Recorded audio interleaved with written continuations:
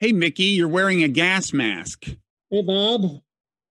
Makes it harder to hear you. You're rubbing your fists together as if what? You're trying to start a fire without a match? What?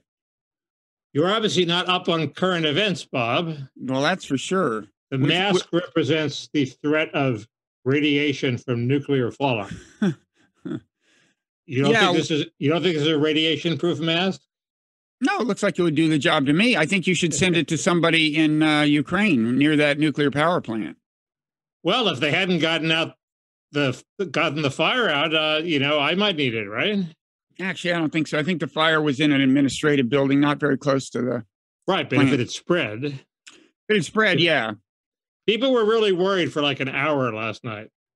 Well, even eventually, I want to get into the subject of the media coverage of this whole thing, but on CNN this morning, I heard that the Russians had, I think this is a quote, set fire to a nuclear power plant, which would be even more irresponsible than what they did, which is start a firefight on the perimeter of a nuclear power plant and inadvertently ignite an administrative building.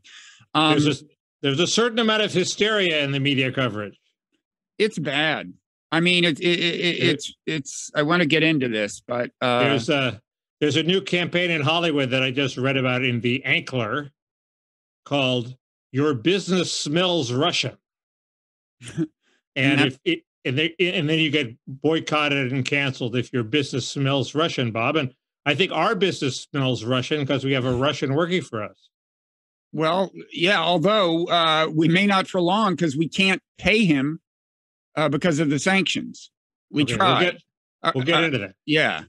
But anyway, you also missed what the knuckles were. What were the knuckles?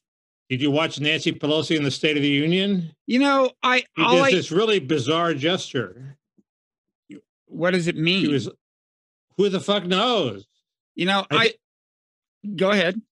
I think it means that I think it means A, she was drunk, and B, it was like Chuck Schumer. She wanted to applaud, but then she realized he was talking about Burn Pitts killing his son Beau in Iraq, and she didn't feel like applauding for that, so she did like this half. That's what I always do when I'm not sure about applause. Anyway, it was totally bizarre. I skipped pretty much the entire thing. I mean, I did in a moment of weakness turn it on just to check it out, and what I saw was there was this kid in the gallery. His name was maybe Joshua or something, and the chyron said so and so, comma 7th grader, comma diabetes advocate. You remember that part?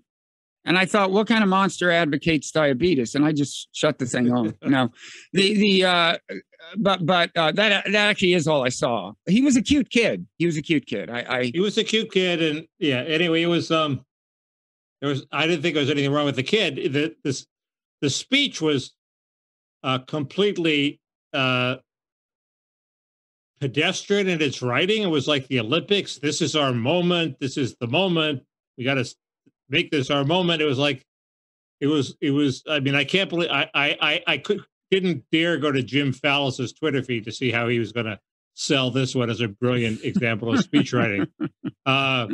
It had like a, well, we can get into it. It had like a couple of fake pivots and et cetera, et cetera. A fake pivot? What's a fake pivot in a speech? He wanted to pivot. Well, he says the borders are secure, which is something he said before, and everybody interprets it that means he's triangulating against the extreme progressives, and he's turned the corner on the border and he's going to get tough now. He's pivoted, but he hasn't pivoted. All he said is the borders should be secure. And I have chapter and verse on that for later. I see. I know you look forward to it. So a fake pivot is when Mickey thinks he's going to hear something he likes. It's when Biden says he's pivoted and hasn't pivoted. Yeah. It's pretty straightforward. I'm sorry. My thoughts and prayers, Mickey. Pretty straightforward definition of a fake pivot.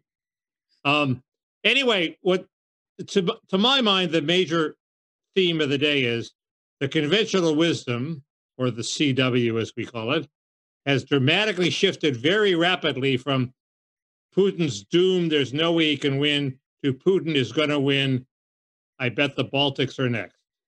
I mean, haven't you sensed that? All of a sudden people are saying, oh no, he's going to get away with it. What's to stop him from invading the Balkans? I've been kind of offline today, so if this is the last 8 hours of CW, I'm out of touch with it. I mean, there's been this kind of fear about what's next forever. It seems to me. I think anyone was naive to ever think he was going to lose militarily. As I've said, he's not going to lose militarily. The question they didn't say that. Yeah. The question is, the post-victory resistance. And does he have enough troops to occupy the country and bleed forever while public opinion grows against him back home? Actually, this post on Comment is Freed by an eminent British security expert did sort of think he's going to have to resort to shelling the cities, and he's not going to be able to sustain that. So he did sort of say he was going to lose. But I don't think people think he's going to lose anymore. Well, he's steadily taking ground, and he's taken a fairly big city, this city of 300,000, Kherson or something, Cherson. Yeah. And I think the bad news for Ukraine is, the mayor cooperated. Now, this is probably an area with less anti-Russian sentiment than some, but, technically, and I don't mean this judgmentally because I don't know what I'd do if I were mayor, but technically it's now a collaborationist government. They're and I haven't heard about any violence encountered by Russian soldiers there. And if that becomes the model, I mean, I think from Zelensky's point of view, what you would like is for this to be a different kind of role model for the Russian soldiers to run into resistance the first time they take over a city. That hasn't happened. So that's, maybe not great. The other thing is, I'm coming to think that the story that I haven't heard much in American media, I finally got it from tapping into some Russian sources I'll talk about later, maybe, that are available on Twitter. But, the Kyiv, the imminent siege of Kyiv isn't the only big story. And neither is what's the other, Kharkov or whatever. Yeah. The Russians are trying to encircle the Ukrainian troops in the Donbas. And apparently if they succeed, that's kind of huge because there's like 50, 60, 70,000 of the best Ukrainian troops who are currently in that zone. Now, it's a big zone because apparently taking Kharkov or Kharkiv or whatever, you see it's spelled with an I and an O, is an important part of that. It's a big circle, but I think that's an important part of what's going on, tactically right now. That was called by this site called Russians with Attitude a few days ago. That's one of my sources. Yes. They predicted this. I don't know about that site. They seem pretty pro-Russian. They are. They're Russians. They're Russians, but they could be Russian dissenters. They could be Russian dissenter expatriates, but They seem to be actual Russians in Russia. And they do report setbacks. They try to be honest, but I do worry that because I linked to them a couple of times that Facebook and Twitter, the Twitter especially, I guess, is going to somehow decommission me with the algorithm because I'm linking to a pro-Russian site, even though it's not as pro-Russian. It's not a propaganda site, but if it was a propaganda site, it'd be very good, subtle propaganda. Exactly, because the strategy seems to be establish your credibility by being factually accurate, but present the Russian point of view. And I got to say, keep watching them. That Twitter feed, I've listened to their podcast a couple times now. I mean, these are guys who had a Russian history podcast, and then war broke out, and they started tweeting about the war and podcasting about the war. Right. And they're basically, I don't know if you'd call them pro-invasion. They're fine with it. They call themselves Russian patriots. They're pretty like young and hip, right? Sounding. And you get interesting. I mean, I'll give you an example of a take that has me, I got to say, as usual these days, I just increasingly wonder who to trust. I certainly think the U.S. media is not doing a great job of covering this from anything remotely like an objective point of view. I mean, certainly cable TV, but even the elite media like the Times, the Post. Anyway, this is an interesting case study to me. In Kharkiv, or however we're going to pronounce it, one of the first big strikes that got a lot of adverse publicity for Russia was on this. It was called the town hall, an administrative building, whatever, on Freedom Square or something. Do you remember this? It was, and then that same day, Vaguely, I think some more clearly residential area was hit. Maybe Right. Anyway, got a lot of publicity everywhere in the Western media. It was described as as a town hall or something, an administrative building. These guys pointed out, there was a blue and yellow in Ukrainian colors, big tent in front of the building. And the missile had actually landed kind of between the tent and the building, kind of on the front door, the doorstep of the building, Right. about 20 yards from the tent. And they said that this tent is a recruiting station for the Azov Brigade or Azov Regiment. Right. Now, I had not really heard of that. You probably have, right? I had heard of it because I read that site, and they're the fascists who were on the Ukrainian right. side. So you look it up in Wikipedia, and the Azov Brigade is this thing that is known is identified on Wikipedia as a right-wing extremist and neo-Nazi unit of the National Guard of Ukraine. They were originally a paramilitary group in 2014, and then they were integrated into the government's forces. The government, I'm sure, would tell you that, well, not so many neo-Nazis in it these days. But what's becoming clear is that, I mean, first of all, that would be interesting information, right, for the U.S. media to report. And I wonder if they know it, but they're reluctant to get into that because we're supposed to stick with this narrative that Putin is 100% hallucinating about neo-Nazis. But it's important. Oh, the other thing is, it turned out, according to these guys, that the administration building had become a military headquarters. So in this account, it was the bomb landed in between a neo-Nazi. Why would you have a military headquarters in a tent if you have a building nearby? No. The military headquarters had become the building was now military. Okay. The tent. And apparently, the Azov Brigade had said, yeah, we're recruiting here. They should, there were posters and everything. It was known. Okay. So, I mean, who knows? But I'd like to read more about the Azov Brigade in the Western media, because after listening to these guys, it's clear, that this is a lot of what Putin has in mind when he talks about these neo-Nazis, and he's really focused on them. These guys were saying that in the negotiations to create a corridor for civilians, the Russians wanted to maintain control of the corridor just so they could check for Azov Brigade guys. Because, and I think the actual reason is, they would be the heart of the resistance. These guys would be the last guys to say die. I mean, I don't know how neo-Nazi they are. Now you know why they were integrated into the military. Well, right. But according to these guys, they do horrible things.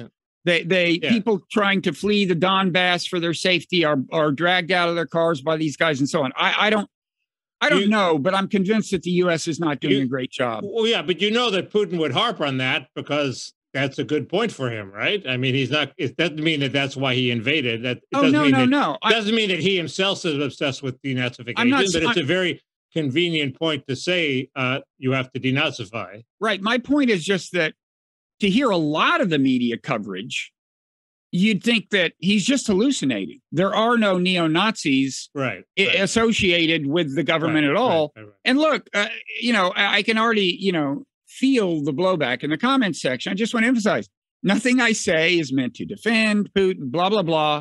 We're trying to explain why things happen and get as clear a view as possible of what the hell is happening. And you need diverse media sources to figure that out.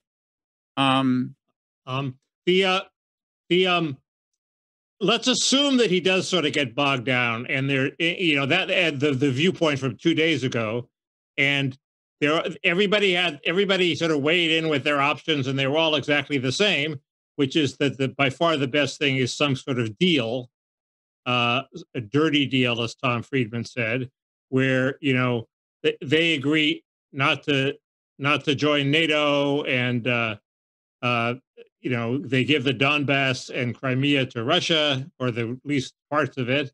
And somehow Friedman said that this was like hard for Putin to accept. It seems to me that's easy for Putin to accept, and that should be the deal. Done. And actually, there was a story today that Putin had actually, in a call with somebody, with the German chancellor, had the prime minister, one of the whoever the head of Germany is, had actually proposed such a deal. Schultz. Yeah. And I say, fine, take it, grab it, ram it down Zelensky's throat. I'm not. They said Putin had actually offered something like that. Yeah, there was a story about an hour ago. So I don't believe it. He'd want Crimea and the Donbass and the land. He hasn't secured the land bridge yet, but he's closing in on it. They didn't mention the land bridge, but they said some sort of neutralization and denazification. I mean, so in this case, this goes beyond what we probably could have gotten him to not invade for, which is the Minsk deal plus neutralization. This would be recognizing the independence of the Donbass, or else their annexation by Russia is the idea. I think so. Yeah. Well, but I don't know. I don't know if it's the whole area or only the 1/3 that are Russian. And we did have a comment by Lauren Ruzikas, if I'm pronouncing his name correctly, who claimed that it's false to think that all the Russian speakers in the Donbass are actually anti-Ukraine, pro-Russia, that there's been a shift. They're now, a lot of them are pro-Ukraine. So Russia's grabbing it while they can, basically. Yeah. I mean, we'll see. It's hard to say what's going on in Putin's mind, what he settled for. And I don't see Zelenskyy buying that, except under a huge amount of pressure. To his line has been he wouldn't even give away Crimea. Well, that's sort of silly. He's about to get crushed. You would think he would know that. Now, there are people who ask, including these Russians with attitudes guys, is he in fact still in Kyiv? We haven't seen local scenery in a video in a while, right? He's taking a trip to some conference, I think. Oh, is that what he said? No, I just read that some sort of NATO European conference, and he'd be a fool to return from that, basically. Yeah, I think and that will change his perspective. I mean, I think if he's in Kyiv, he'd be more ready to deal under the pressure of the assault than he will be if he's viewing it remotely. But because he's worried about actually getting killed. Yeah, and if he's abroad, he can say, okay, melt back into the countryside, time for the resistance, and not take the deal. And maybe that's a rational strategy, if you, I guess. But this deal seems awfully good, and everybody's sort of throwing up obstacles. Oh, they're not going to take it. They're not going to take it. Well, it does depend on the military facts on the ground. If the Russians are winning, they probably won't take it. But, I mean, the reason I'm skeptical about a deal, one reason is, usually the way these deals happen is you have a ceasefire, takes a while to work out the deal. And I don't see Russia putting up with a ceasefire of much duration, precisely because supposedly all of these weapons are coming in even as we speak, right? I mean, I don't know what the pace is, whether many have come in, whether more are coming in. But if I'm Russia and I hear that every European nation wants to flood Ukraine with weapons, I'm like, let's get this shit over with. Every day of a ceasefire, the odds get worse, right? I mean, I don't think they can get a guarantee that they would believe that you're going to freeze the weapens flow or anything. If his strategy is to shell the cities from afar and not take them, that takes a while. So he's screwed because it'll be delayed, anyway. Yeah, I don't know. I think we're going to see more and more air power used, apparently. They do. The Russians do seem to own the skies pretty much. Every once in a while you hear about a drone, a Ukrainian drone doing something, but that was people say they don't own the skies, and then they say, well, why hasn't the Ukrainian Air Force taken out this convoy? Exactly. I mean, if you remember the Kosovo War, that convoy would be gone in an hour. I mean, the NATO plane comes along with we have these super weapons that just boom, boom, boom, boom, take out every truck in the convoy. And the Ukrainians aren't doing any of that, even if they don't have the super they've done weapons. a tiny bit of it, but I think not from the air. I don't think maybe. From yeah, the air? no, there Okay. was I saw there at least one hit by a jet and one hit by a drone. I don't know if the drone one was this convoy, but the jet one was, I think. But we're talking about hundreds of vehicles. I mean, you got to, this is, and it's the same with these. You keep seeing these encouraging pictures of abandoned or wiped out Russian tanks, Right. but you add them all up and it's not that many. And you never Right. see a whole bunch in a row. You see 2 or 3 in a row. You never see a wipeout. Right. And right. In Kosovo, we saw a wipeout. Yeah, that's what you need to see. Pretty horrifying. So if I don't quite understand where he gets the troops for A, pacifying Ukraine, and B, moving on to another country. Does he have that? I mean, he supposedly doesn't have enough troops even to occupy Ukraine. So how does he move on to the Baltics? I don't think he's going to move on to the Baltics. Well, you didn't think he was going to take Kiev either, Bob. Well, nobody did. And I mean, I'll tell you. Wait a minute. Let's go. I said all this standing between him is a big lake. Remember? I didn't know what I was talking about, but I thought he was. You were saying all that was standing between Kiev and Russia was a big lake, and it turned out you were talking about Belarus. That said, he did have troops in Belarus. But he had troops in Belarus. I mean, first of all, remember, there are NATO, those are NATO countries. Those are NATO countries. Okay. So he calls NATO's bluff. That's the big deal here. I mean, he calls NATO bluff. Are we going to go to war over Lithuania? And Bob, are you going to go to war over Lithuania? What do you say when he does that? No, I think you have to fight back. I think I take alliances seriously. I mean, that's why we shouldn't have expanded NATO. It's not a fucking joke. Right. You're saying you'll go to war for them, but I am in favor of honoring treaties, but that's why I don't advocate entering into them casually the way American presidents. Right, okay, so he invades Lithuania, and we have a land war, and hope it doesn't go nuclear. Is that the story? Yeah, that's what you have to do. Like China versus India. I mean, I guess it's been done. Well, China versus India, they didn't even use guns. You mean that most recent dust up months ago? I mean, well, they've had a lot of dust ups, but yeah. I mean, that was interesting, though, because there was an agreement not to introduce firearms to the area. And indeed, they didn't. They just the Chinese beat them over the head with shovels and stuff, but they killed some of them. But anyway, he's not going to. No, I mean, he's not. I still think he's not crazy. I heard an interesting interview with this oligarch named, I think, Zirakovsky or something. He was a guy that Putin had put in jail years ago. He was the first oligarch who got so big for his britches that Putin dealt with him like that, I think. And now he's in Europe, but he apparently knows Putin pretty well. And what he said is, no, Putin's not crazy, but he's let himself get in an information cocoon, and he really thought the troops would be greeted as liberators. And that explains Kyiv. He didn't plan to have to occupy Kyiv. I was right about that. But he thought it would be a simple decapitation. But now I think he would have to occupy it. And I don't know how he's grappling with that fact. That's hard to believe he's that cocoon. That's awfully cocoon. Well, look, no, but you can look at the nature of the original operation. They flew these troops into the airport near Kyiv, and it seems, I think a lot of military experts say that it looks as if they thought they could do Kyiv without a massive force.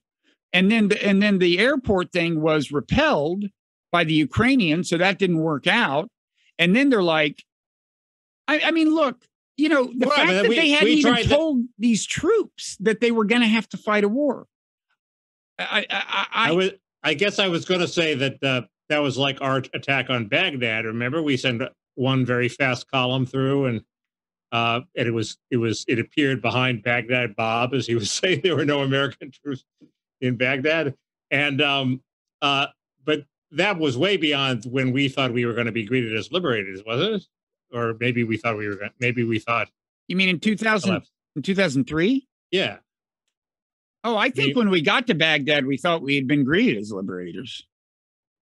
Huh. Okay. Well, that dovetails with your theory then. That was in this British guy Freedman Freeland in Comet is Freed. It's a Substack. It's free. That was Plan A. Plan A was the quick strike with a small group, and I guess it was that dovetails with being greeted as liberators. Plan B is you send the convoys and you hope to capture the cities. Plan C is that doesn't work, so you just shell the cities into submission. And he thought that wouldn't work, and I think the jury is out.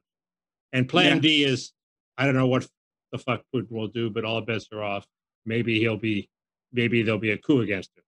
I mean, I don't, and I will say, I mean, I feel less inclined than ever to try to predict what's going to happen, partly just because, you know, I've been humbled by what has happened, but also, honestly, listening to these Russians with attitudes guys, and hearing how different their whole story is in terms of, I mean, I don't think their perspective is right either, but a number of things, including them, has really reminded me of how far from objective most of the Western coverage is. And it's made me wonder, in the run-up to this, as I was assuming, yes, in the end, there will be massive resistance in Kyiv and so on. You couldn't possibly successfully occupy it. You know, was I buying into some Western narrative too much, a narrative that maybe isn't as rooted in reality? And God knows you can't tell, you know, anything from what's going on now. Ukraine has a very effective psyops, you know, I mean, they're good with the information but I have no idea what's actually going on the ground. But so you think there's a possibility that they occupy the country and there isn't a resistance? And no, I don't. Well, certainly not the whole country, not west of Kyiv. I mean, remember, you know, there were a number of people saying they might try for everything to the east and south of Kyiv, including Odessa. There were people saying that. That was not being ruled out. Right. What was being ruled out was pretty much everything west of the Dnieper River and Kyiv. Now, so far, the only thing that it's clear that the consensus was wrong about is Kyiv, because he doesn't have troops trying to, I mean, they bombed west of the Dnieper, but they're not doing much with troops there. And that's why I don't know what he has in mind at this. Does he have in mind partition or what? But again, I think Ukrainians should worry if they keep taking cities and the local government cooperates. I mean, I think what the Ukrainians need is a precedent of violent resistance. Well, that's what's happening in Kharkiv or whatever, isn't it? Well, no, but they haven't occupied it yet. I mean, the military is resisting in Kharkiv. Right. I mean, once they've won militarily, I think they have a mayor who's resisting, don't they? Well, the other mayor was resisting until the Russians showed up, okay. and then he said, "Yes, it's true that the Russians are here, but the Ukrainian flag is still flying above me." Yeah, that's the bad news, because that means you are now a collaborationist. I mean, they're running the city. Again, I don't mean that. I really don't mean that negatively. It's like, didn't he tell Macron that he wants the whole enchilada or the whole chalupa, as you might say? I don't know. You missed my chalupa joke. What is, remind me? Log in the planning. What is a chalupa? The leading Ukraine agitator in the Democratic Party has the bizarre name of a Mexican dish. Chalupa? Her name is chalupa, yeah. Yeah, I'll tell you. You need somebody more up to your speed than me. Anyway, this talk, at first I thought all this talk about how, some Russian general is going to pull his sidearm on Putin and take him out, or, the oligarchs are going to gang up against him and there's going to be a coup. I always thought that was wishful thinking. And then I thought, well, no, that's a strategy. They're trying to scare Putin somehow, if he reads this sort of thing, into being paranoid about those around him. And then I thought, is that a good idea or a bad idea? Because a paranoid Putin might make a horrible mistake, or he might start a nuclear war. We don't know, right? Right. And I mean, in a way, the same is true of the sanctions regime more broadly. That's the kind of thing that could make him more paranoid in a couple of ways. The interesting thing is, if you believe this outfit, Eurointelligence, which is run by a former Financial Times columnist called Wolfgang Munchau, I think. I don't know how to pronounce his name. He claims the sanctions are completely riddled with loopholes. The SWIFT sanction, he claims, has fallen apart. It now only applies to 7 banks, 25% of the banking system. Bank, it also may at some point, the West will realize that nobody will want to do banking with them ever again if they're like Facebook now. If they don't like you, they fuck you, and they're like Justin Trudeau. If they don't like you, they freeze your account. Well, who would want to bank in Canada after that? Who wants to use our SWIFT system if it can be, that's long been a problem. Okay. I mean, we've been abusing our centrality to the world financial system for sanctions purposes for a long time, and it's bound to catch up with us. I think it has been in some ways. China has started a kind of alternative. Yeah. And they also, when I was still buying their oil. So it can't both be true that the sanctions are failing and that he's cornered. Pick one or the other. To the extent the sanctions are failing, we don't have him cornered. We don't have to worry about what he's going to do if he's cornered. Well, it depends. I mean, there's 2 levels of the sanctions. There's the one that are targeting the whole economy, and the ones that are supposedly targeting the oligarchs who supposedly are going to team up and depose him. But I mean, first of all, what's a few billion to these guys? There are other yachts in the world. I don't know, but all I know is that when we tried to pay Nikita, it didn't work. And then so we went back and tried to set up the account all over again. And it says, pick the country this is going to. And Russia is no longer on the menu of options. This is Bank of America. Oh, well, I mean, whereas a week ago, Russia was on the menu of options for Bank of America. Well, Bank of America would be they might be doing that just for American public opinion. Who knows? They won't necessarily be doing that because of the official sanctions. But they're only 25%, Bob. You got to try the other 75%. I'll tell him. I think Nikita should be able to find that. Hook Nikita up with Russians with attitude. I was going to ask him about them. They'll figure out how to do it. They're definitely not in exactly his cultural milieu, but I was curious as to his take on them. Oh, is this good? No, go ahead. Is this true of every reporter in America? They're not being paid. I guess they get it deposited in their bank accounts at home, because they would have figured out a way, right? They have to pay people. They have to pay interpreters. They have to pay taxi drivers. You mean who? American businesses that American journalists in Ukraine must have figured out a way around this sanction. Well, I think Ukraine's okay. It's just Russia. I mean, oh, that's a good point. Yeah, Ukraine is our friend, Mickey. We have journalists in Russia too, though. You may have noticed this distinction between the way Russia is being depicted and the way Ukraine is being depicted in the American media. It's subtle, but if you're it's completely out of control. It's like NBC. I was watching NBC's reaction to the State of the Union. They go, "Why did he spend all the time on Ukraine? Ukraine." They desperately wanted Biden to go like 90 minutes on Ukraine and completely ignore his domestic priorities, which would have been insane. No, it's amazing. It's like I heard on CNN this morning. First, they interview some ambassador or something from Ukraine, and they're like, "Wouldn't you like a no-fly zone? Wouldn't you like a no-fly zone?" And then they interview somebody from like the State Department, like, "Why is there no fly zone? Why is there no fly zone?" And then like a couple, yeah, totally. I mean, it's like, and then Sunday, I think on CNN, Dana Bash is interviewing Mitt Romney, and this is a subtle thing that is so typical of the blob, to which both Dana Bash and Mitt Romney in effect belong.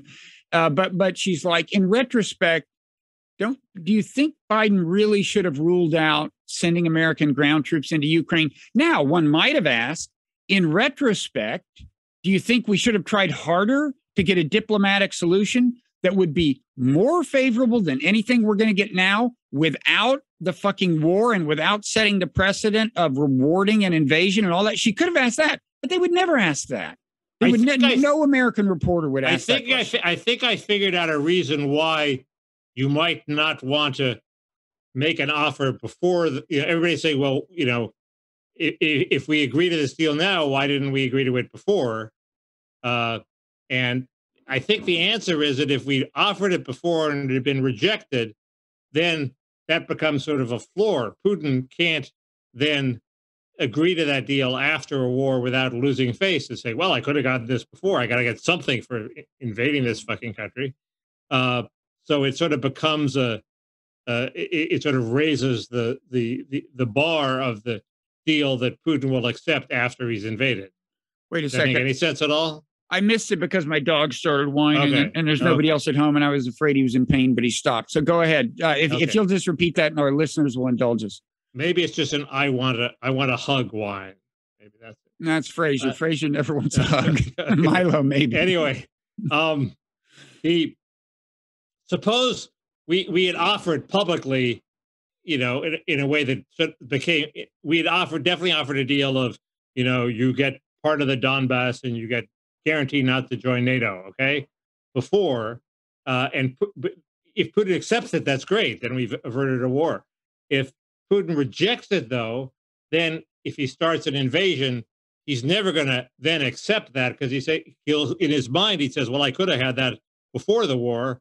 Now I have to have something more than that. So it has to be, Donbass and I think that's the NATO case. And something else. And so, but that's why we wouldn't. That's why that's a rational reason not to make that offer explicit, because it becomes a floor that Putin has to surpass then in any subsequent deal. Yeah, but we don't want him to have to surpass it. We want him to accept right. That's why you don't make it. So you don't make it, and then he goes to war. You offer him the deal you would offer him anyway, and he does. And now he doesn't take it. That's why he would take. He would take it because he hadn't rejected it already. Say, I got this thing, but there's no way he doesn't need deal plus one. He can take the deal. There's no way he's going to.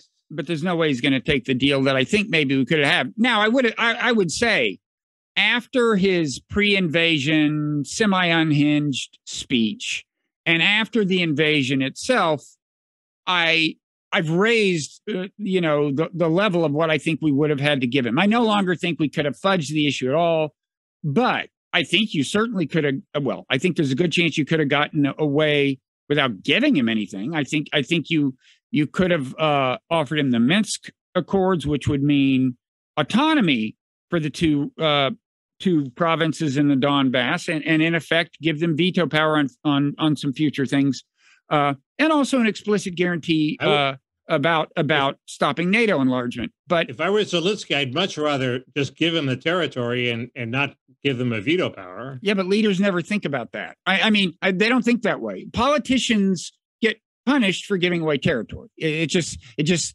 seems not to, be something they look forward to. There's all kinds of situations where the country would be better off just giving the territory.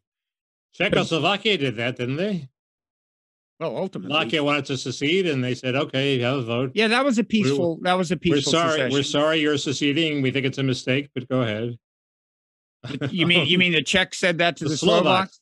To the Slovaks, yeah, I think. Yeah, well, I think that's because they secretly considered themselves too good for the Slovaks, right? Right. Well, and were you about to say, "Wouldn't you?" No, I wouldn't. That's one of my best friends. No, wait, but that's maybe the Ukrainians secretly consider themselves better than the Russians, probably, right? That's a good question. Bizarrely, since they started off at the bottom, if you believe Ann Applebaum.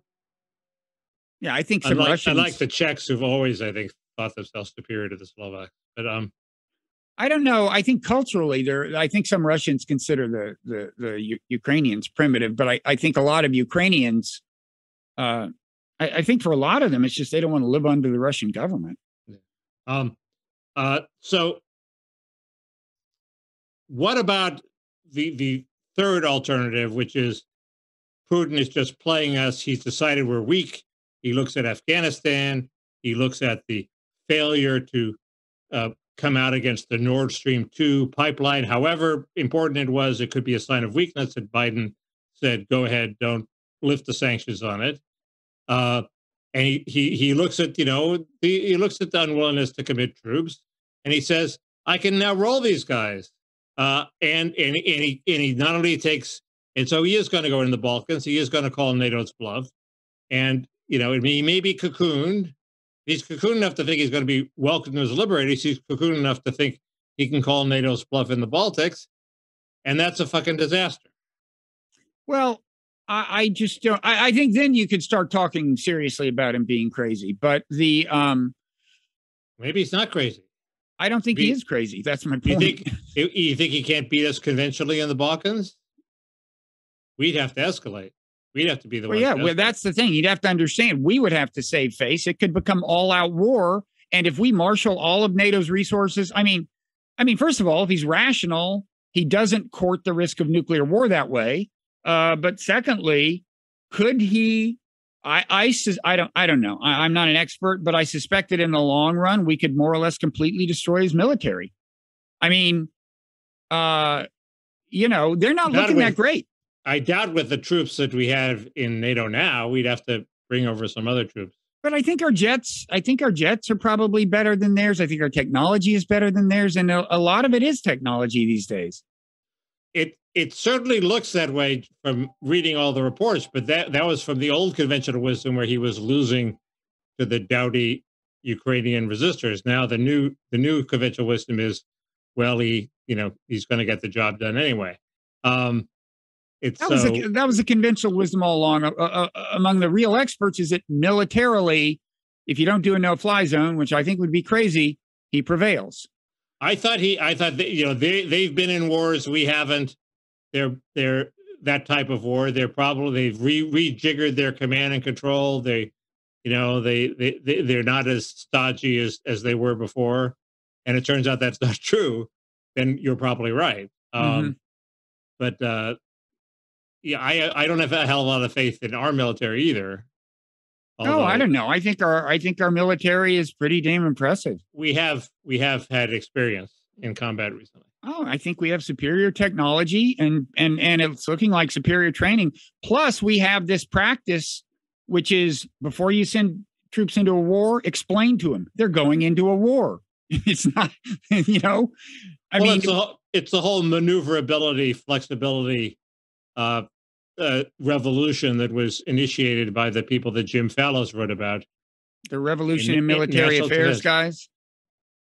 Well, I don't know. It's like Pierre Spray, now a recording engineer. James Boyd is the hero of those people. We can change strategy on the battlefield faster than they can, and if we get inside their decision loop, we win, Bob. No, I think we would ultimately win, but it's scary as shit. Keeping it non-nuclear, and it's just I don't want to do it, and that's why I think Putin would have to be crazy to invade a NATO state. I mean, especially since what he did in Ukraine has led us to put bigger tripwires, real troops, in non-trivial numbers in I think all the NATO states now. And plus, remember, he's gotten some negative reinforcement. He's his hubris has run into some resistance. I think even the Russians with attitudes guys wouldn't say that that things went quite as well as he thought they would. And I certainly don't think he anticipated the European Union voting unanimously to send weapons to Ukraine. And I don't think he probably didn't anticipate how draconian the sanctions were going to be. Although I think in his worldview, we're ultimately going to sanction the hell out of him anyway. He just feels like they're trying to exclude me from the world. That's what they're going to try, and I'm going to show them. In the deal that would, I think both you and I think is the best solution to this. Are we okay with saying that Ukraine will never join the EU? I am, but I look, if it brought an end to this, I suppose so. It's for the EU to say. Back, in 2014, apparently, the big issue then was Ukraine seeking this kind of intermediate membership, this associate membership thing. And Putin said, because an implication of that was to make some of the economic ties of Ukraine to Russia less strong and less robust. Russia was going to pay a price. And Russia said to the EU, can we work out some kind of deal where there's some kind of special status for Ukraine? And it's like, not too hard on us, and it works for you. Can we talk about that? And my understanding is the EU said, take a hike. You're just Vladimir Putin. Fuck you. They didn't say exactly that. I thought the president of Ukraine at the time had cut a deal with the EU, and Russia had to bribe him to come off it. And then he took the Russian deal. Yeah, he was leaning, the Maidan revolution happened. Right, he was leaning toward the associate membership thing. I don't know if the Russians bribed him personally. I wouldn't put it past them. But that's not what I was saying. No, they definitely offered actual subsidies, money to the state of Ukraine, and that was and he changed his mind. I don't know what was going on. But so that implies the EU had been responsive, because otherwise he would never have had to be bribed with. No. The EU was fine with Ukraine getting this associate membership. Putin said, wait a second, that hurts Russia. Can we work out a deal where they have a slightly different status with the EU that doesn't entail severing certain economic ties with Russia or raising certain tariffs with Russia or whatever it was? And they said, no, we're not willing to talk about that. That's I see. Okay. My understanding. I didn't know that. That's interesting. It was not widely reported. That's interesting. What about that makes the whole thing look worse? The whole thing, the more you look at it, the worse it looks. The whole 2014 business. Yeah. What is the other thing I need explained to me is what the effect of the Iran talks is, because my impression is we're about to cut a deal to restore the treaty, and Russia is a huge help in that. Right. But so is there a quid pro quo there? Why would Russia help us if we're about to, launch a war against them? I don't understand it. Well, I've been wondering the exact same thing. I mean, isn't there some point beyond which relations get so strained that you just can't get them to buy into things like the Iran deal? I mean, they have their own set of incentives. They don't want Iran to have nuclear weapons. On the other hand, I assume they welcome Iran's oil having trouble getting into the marketplace, because that keeps oil prices higher than they would be otherwise. So, but I really don't know. The other big interesting player, of course, is China. And, the Wall Street Journal says that China is not happy with the invasion because they are kind of being linked to it by virtue of that little photo op that Xi Jinping and Putin did at the Olympics, and the joint statement they issued against NATO expansion, although it didn't mention Ukraine. But they're the ones, by virtue of these sanctions, China has a huge amount of leverage with Russia, because if they don't buy Russia's stuff and don't sell Russia's stuff, Russia's in trouble. It'll be interesting to see if they use it in a way that is, from our point of view, constructive. I think it would be a good time for us to have a conversation with China and suggest that maybe we're going to be a little less hard on them in the future in certain ways, the ways that have driven them crazy. This Wall Street Journal piece, by the way, also said that what certainly influenced China's decision-making on whether to do this big joint declaration with Putin at the Olympics was exactly what they saw as the antagonism coming from the U.S., not showing up for the Olympics, having that summit of democracies. Those are the two things the journal piece mentioned. Those were happening in the run-up to the Olympics, and they helped persuade Xi Jinping that he wanted to get together with Putin and hold hands and express, his undying friendship. So I've been saying this all along. Okay, we've been driving Russia and China together. That raises the whole issue that you read these commentaries as a and I'm not a foreign policy guy. They say, a lot of them conclude, okay, we obviously frittered away the chance and Mearsheimer says this, we frittered away the chance we had at the end of the Cold War when we were allegedly the unipower. We frittered away from that time to now. Obviously, we should have done things different. Now we're fucked. And obviously, the two things that leap out to me that we should have done different is one, somehow manage the transition to capitalism in Russia, that so the economy wasn't immediately taken over by oligarchs. So everybody there has an incredibly sour taste about what happened after the Cold War. And what was Jeffrey Sachs doing there, and did he do any good? And two, just an elemental question of respect. I mean, we seemed determined not to give Putin any respect anywhere and to treat him as like a banana republic with nuclear weapons. And somehow we weren't scared of him, and we sort of rubbed his face in it, and that was obviously a mistake. But aside from that, what did we do wrong? What should we have done? Well, it's like, aside from that, how did you like to play Mrs. Lincoln? I mean, that last thing you said, showing him disrespect, it wasn't just the occasional not giving him a good seat at a conference. From his point of view, it was completely relentless, starting with the bombing of Serbia without, Security Council permission, a Slavic country, a friend of Russia's. Yeltsin went ballistic over that. And Putin was at that point in Yeltsin's administration. Okay. That is the beginning. And that was NATO. This is after we've said we're going to expand NATO. Okay. And by the way, this is what we're going to use NATO for, to attack whatever fucking Slavic country we want to attack. That's the way they took it. And they really didn't like it. And NATO did formally expanded its mission at the time, right? Exactly. It did both things. Yeah. It said, we're gonna do things other than collective defense, which I thought is what NATO was about. And by the way, we're going to expand. And then, there's a lot of stuff in 2008. Bush makes that declaration.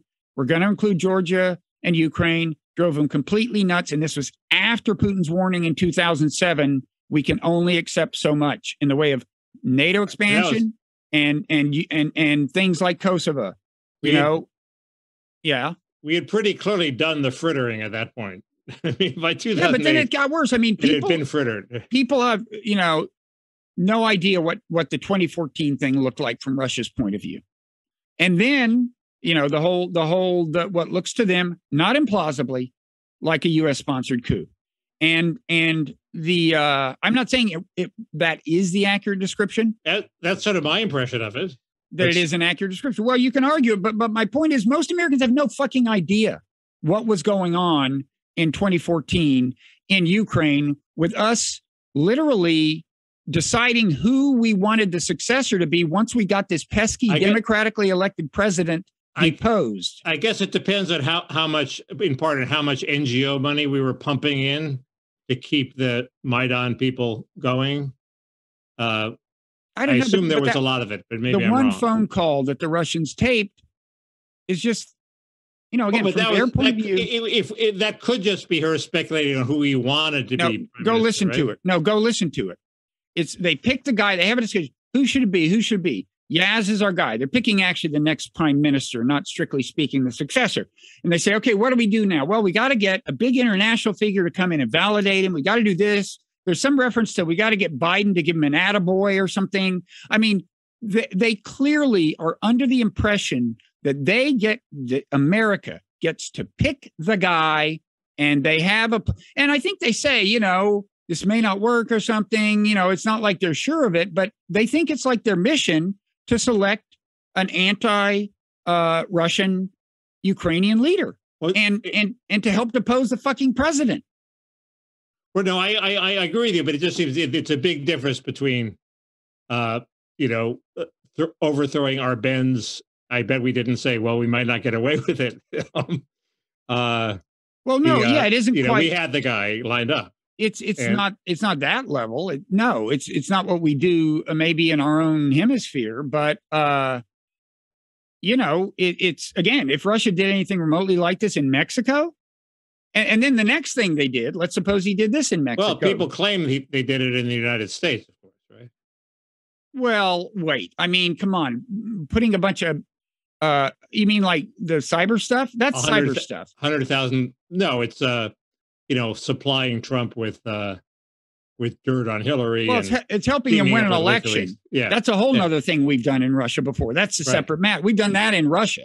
I mean, in terms of, but just to finish, then so that's Obama, and then Trump comes in, and we start sending weapons to Ukraine, which I gather turned them into such a formidable force that Russia was having trouble holding even those borders. Now, again, that had been illegally established. I'm not, justifying the Crimea annexation or the shit they were doing in the Donbas. I'm just saying, if you're Putin and you're already in that situation, and both of those things, by the way, were a reaction to 2014. But if you're already there, and we're sending in more and more weapons, it's like this already is the de facto NATOization of Ukraine I'm seeing, and it's getting worse and worse. And by the way, have you noticed how many of these like generals and lieutenant colonels on cable TV are talking about Ukraine? They're saying, no, it's a good fighting force. I have trained them. And you're like, wait,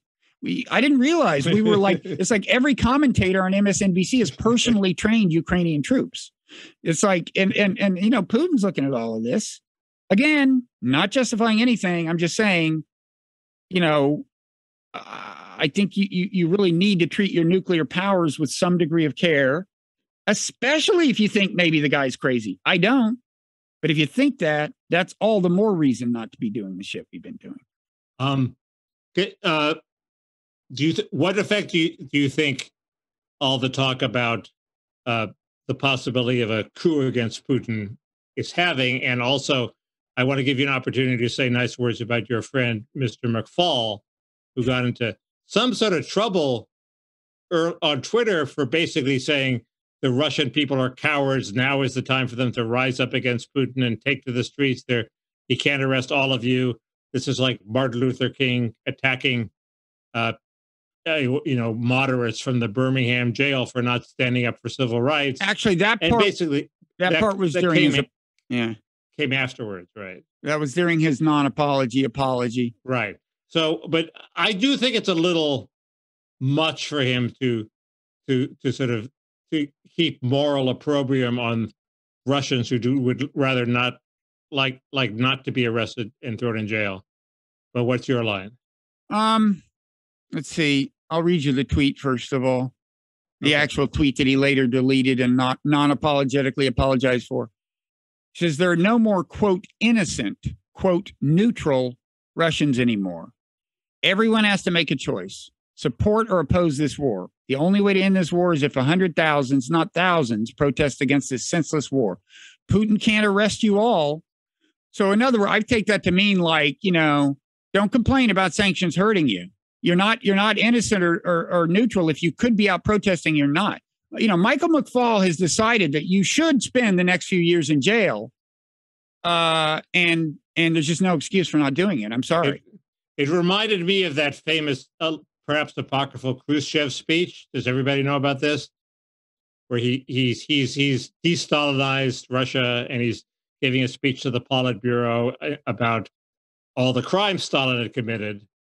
And he hears a voice saying, "And where were you when these crimes were being committed?"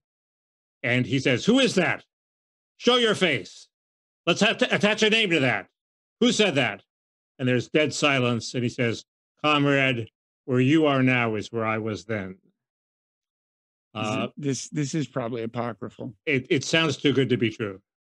But where he was then is where any rational person probably will be, now, unless they're exceptionally brave. And there are people who are exceptionally brave, and we honor them. But I just think it's a little much at this point. Maybe there'll be a point later when it's not too much to expect, masses of ordinary Russians to come out and risk jail. Well, and just to be making the judgment from afar. Remember, McFaul was ambassador to Russia. This is the thing that never ceases to amaze me about this stuff. That gives him more credibility to make this judgment, huh?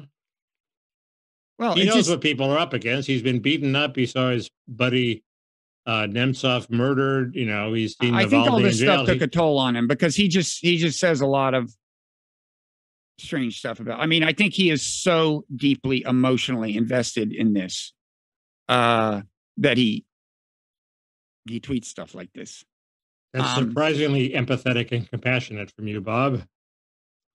No, I mean, I'm empathetic toward everyone, cognitively.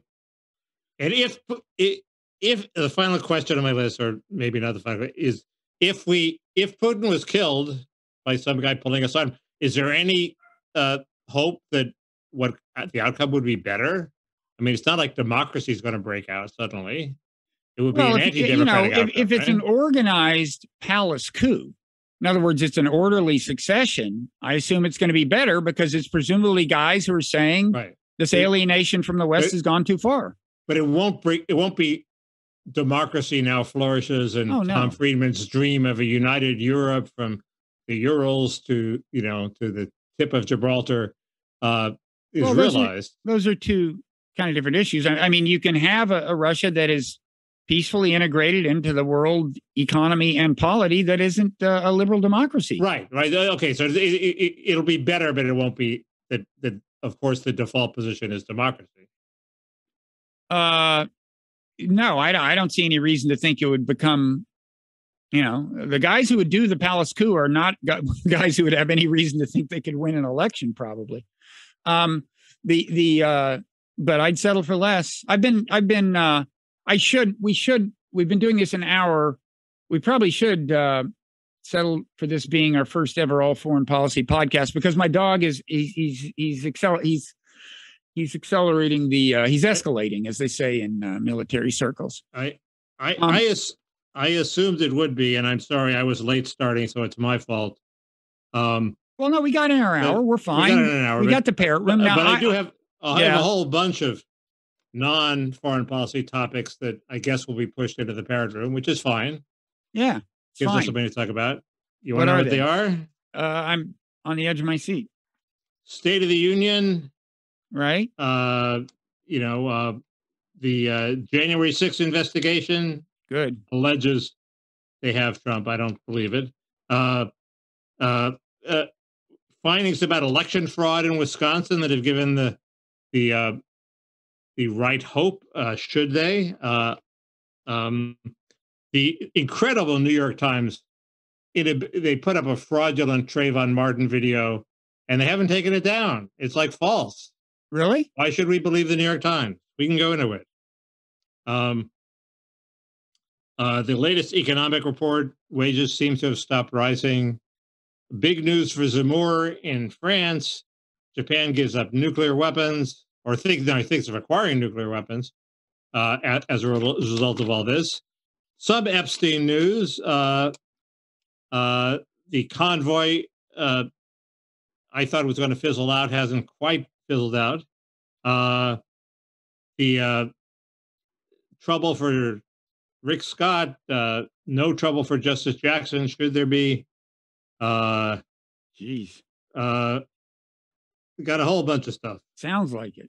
Got the lab leak report that supposedly was the fatal blow against the lab leak hypothesis. Failed to persuade Matt Iglesias. If it doesn't persuade Matt Iglesias, who can it persuade? Cannot be a death blow.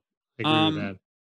Now, for my part, I've been listening to this biography of Putin that I want to talk about. Fascinating character. I'm to the part where he's about to be put in charge of Russia, but I have learned some things about him that I think are interesting. Let's see. I think that's, I don't know. I've been so, maybe I've been promising my contrarian take on the OJ Simpson trial. I know, not exactly in the news, but some commenters, I keep promising I'll do it. I think I will this time. I think I will. I'm going to explain what I meant by natural organic borders. I don't know. We'll look at some commenter comments and so on. Sounds like we got plenty, and we should think of something pop culture related. I was just going to say we have not a lot of gratuitous pop culture. Well, I had claimed I would try to play Whiter Shade of Pale on my harmonica, but I don't think that's going to bring them through the doors. So I may put that off. Totally will. You think so? But you want to put it off for a week because you haven't rehearsed. I have not rehearsed. I have not. But that would, I mean, shit. What the hell? You should try it, and then then you'll be so bad that next week you'll want to do it having rehearsed. Right. And we can all admire so your we can bill it growth. again. And the more times you bill that, the more. And how you rose to the moment, Bob. You were matched for the moment. That's all we care about these days is, are you matched for the moment? Is that a term? It's become a complete cliche of the Biden era. Was Zelenskyy matched for the moment? Yes, but Biden's been talking about it. It's been a cliche in the Biden coverage for ever since he became president. Psaki talks about it. We were matching the moment. Bullshit. You're pursuing the Democratic Party agenda. So anyway, if Whiter Shade of Pale doesn't get them to patreon.com/Parrot Room, I'm just at a loss. I don't know what it'll take. Probably you doing your version of I don't know, you tell me. Not this week. Not this week. I'd have to tune my guitar, which is not in tune. Okay. All right. My dogs haven't stopped. I should go. Sorry. We'll see you in the Parrot Room. Okay. All right. See you there.